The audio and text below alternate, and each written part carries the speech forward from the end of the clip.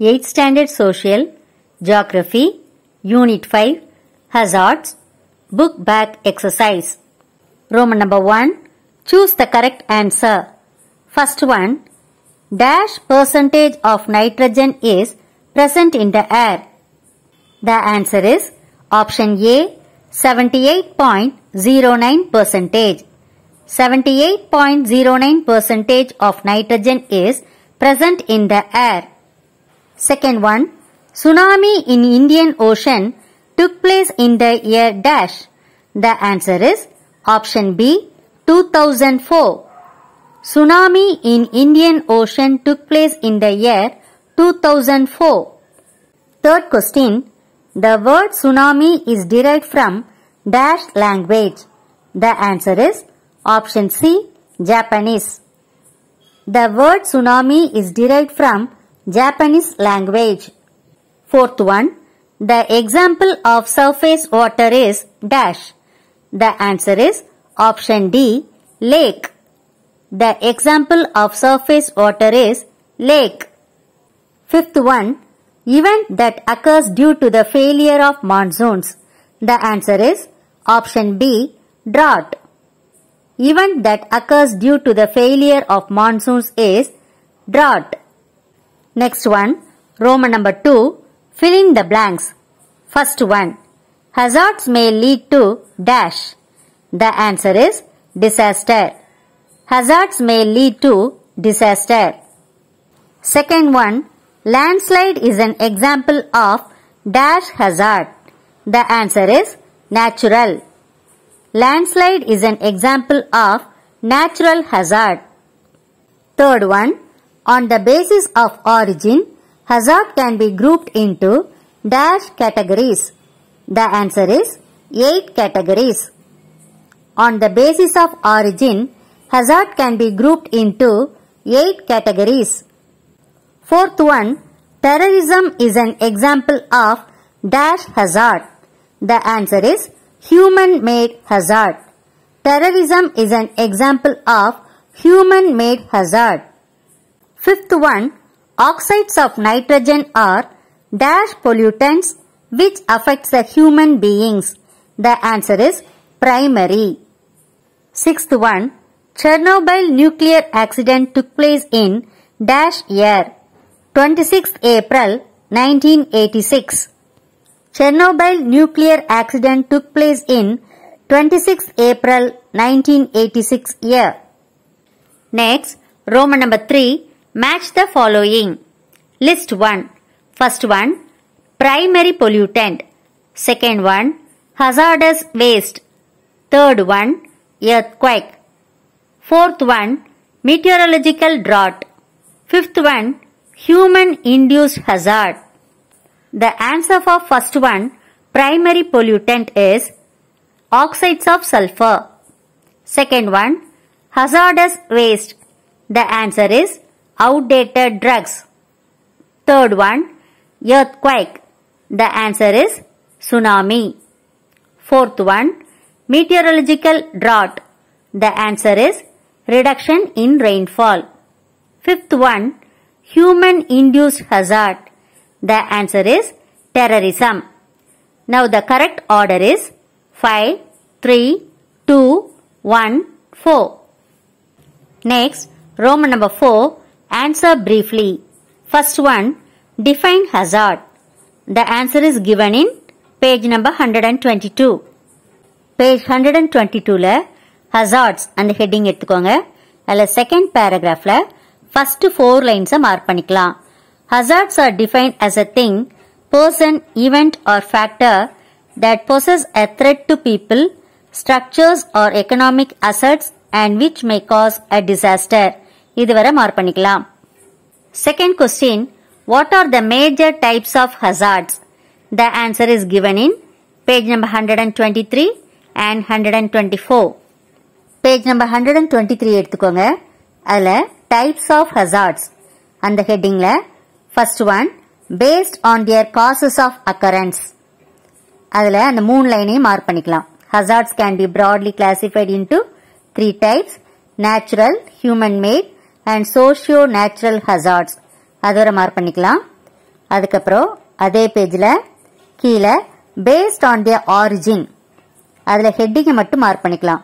First one atmospheric hazard, second one geologic or seismic hazard, third one hydrologic hazard. அடுத்த page எடுத்துக்கலாம். Fourth one volcanic hazard, fifth one environmental hazard, sixth one biological hazard, seventh one technological hazard, eighth one human induced hazard. இதுவரை second questionக்கான answer. Third question, write a brief note on hazardous waste. The answer is given in page number 127. Page number 127 எடுத்துக்கோங்க. அதுல hazardous waste அந்த headingல first 3 lines mark பண்ணிக்கலாம். The waste that may or tend to cause adverse health effects on the ecosystem and human beings are called hazardous waste. அதுவரை mark பண்ணிக்கலாம். Fourth question, list out the major flood prone areas of our country. The answer is given in page number 125. Page number 125 எடுத்துக்கோங்க.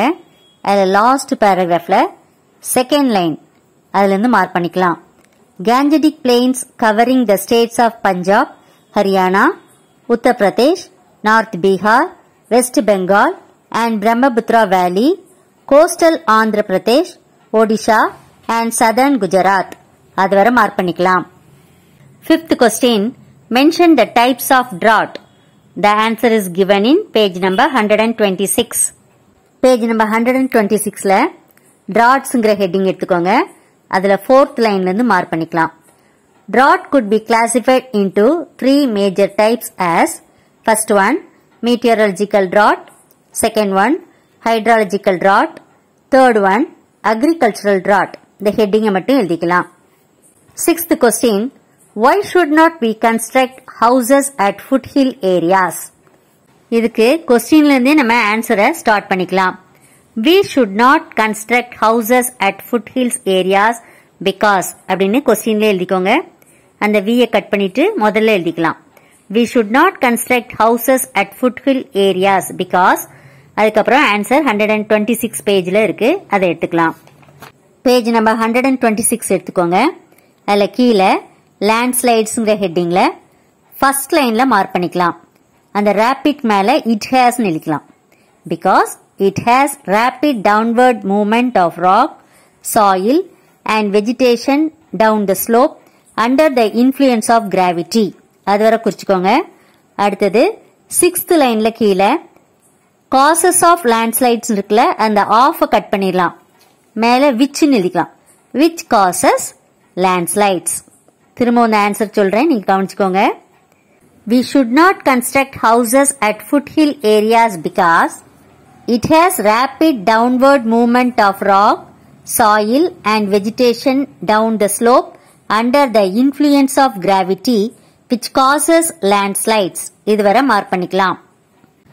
Next, Roman number 5, distinguish between first one hazards and disasters. The answer is given in page number 122 and page number 123. Page number 122ல hazardsல second paragraph. Hazards are defined as a thing, person, event or factor that poses a threat to people, structures or economic assets and which may cause a disaster. இதை mark பண்ணிக்கலாம். அடுத்த பேஜ்ல டிசாஸ்டர்னா என்னன்னு எழுதிக்கலாம். Do you knowல second paragraph. A disaster is a hazardous event that occurs over a limited time span in a defined area and causes great damage to property, loss of life, also needs assistance from others. இதுவரை mark பண்ணிக்கலாம். Second one, distinguish between natural hazard and human-made hazard. The answer is given in page number 123. Page number 123ல hazards அந்த headingல natural hazards அதுல குறிச்சுக்கலாம். First point, second point. These are the results of natural processes and man has no role to play in such hazards. இது first point. Second point, the main examples of natural hazards are earthquakes, floods, cyclonic storms. இது second point. அடுத்தது human made hazards. கீழே இருக்கு அந்த பிக்சருக்கு கீழே அப்படி heading போட்டுட்டு 2 points எழுதிக்கலாம். Human made hazards. These are caused by undesirable activities of human. இது first point. அடுத்தது மேல second point. third lineல இருக்கு. Examples of human made hazards are explosions, hazardous waste, pollution of air, water and land. இது second point. இதுவரை எழுதிக்கலாம். Third question, flood and drought. The answer is given in page number 125 and 126. Page number 125 எடுத்துக்கோங்க. அதுல மேல floodsங்கிற heading இருக்குல, அதுல first 2 lines first point mark பண்ணிக்கலாம். Flood is an event in which a part of the earth's surface gets inundated. இதுவரை first point. அடுத்த line second point. Heavy rainfall and large waves in seas are the common causes of flood. இது second point. அடுத்து page number 126 எடுத்துக்கலாம். அதுல drought-ங்கிற heading எடுத்துக்கோங்க. drought-ன் headline எழுதிக்கலாம். First point. Any lack of water to satisfy the normal needs of agriculture, livestock, industry or human population may be termed as a drought. இது first point. அடுத்தது அந்த picture கீழே இருக்குல்ல, அதுக்கு கீழே 2 lines இருக்கு, அது second point.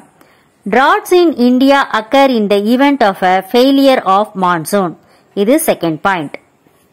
அடுத்தது fourth distinguish earthquake and tsunami. The answer is given in page number 124 and 127. Page number 124 எடுத்துக்கோங்க. அதுல earthquake அந்த headingல first 3 lines மார்க் பண்ணிக்கலாம். Earthquake is a violent tremor in the earth's crust, sending out a series of shock waves in all directions from its place of origin. இதை எழுதிக்கலாம். அடுத்தது page number 127 எடுத்துக்கோங்க. அதுல மேல tsunami அந்த headingல first 3 lines mark பண்ணிக்கலாம். Tsunami refers to huge ocean waves occurred by an earthquake, landslide or volcanic eruption. Next, Roman number 6, answer in a paragraph. First one, write an essay on air pollution. The answer is given in page number 127. Page number 127 எடுத்துக்கோங்க. அதுல கீழே pollution of air அந்த headingல mark பண்ணிக்கலாம். Air is a mixture of several gases. அதுல இருந்து mark பண்ணிக்கோங்க. அடுத்தது next page 128 எடுத்துக்கலாம். அதுல first 3 lines photosynthesis அது வரை மார்க் பண்ணிக்கலாம். அது detail 1 D1 போட்டுக்கோங்க. அடுத்தது கீழே next paragraph முழுசையும் மார்க் பண்ணிக்கலாம். Air pollution is the contamination of the indoor. அதுல இருந்து அந்த paragraph முழுசையும் secondary pollutants அது வரை மார்க் பண்ணிக்கோங்க. அடுத்தது அடுத்த paragraphையும் மார்க் பண்ணிக்கலாம். primary pollutantல இருந்து react in the atmosphere அந்த paragraph முழுசையும் மார்க் பண்ணிக்கோங்க. அடுத்தது primary pollutants, secondary pollutants அதுல எல்லா பாயிண்ட்ஸையும் மார்க் பண்ணிக்கலாம்.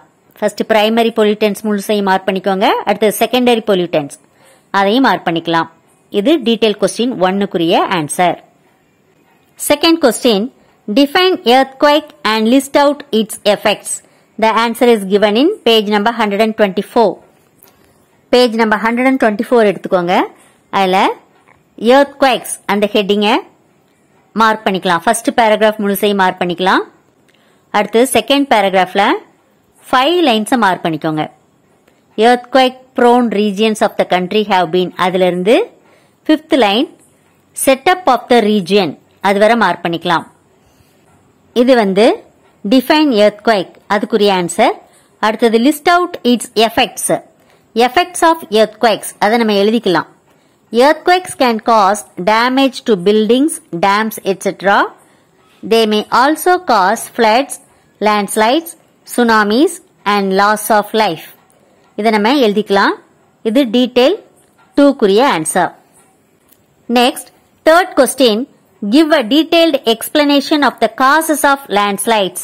The answer is given in page number 126. Page number 126 எடுத்துக்கோங்க. அதுல கீழே landslides அந்த ஹெட்டிங்ல முழுசையும் மார்க் பண்ணிக்கலாம்.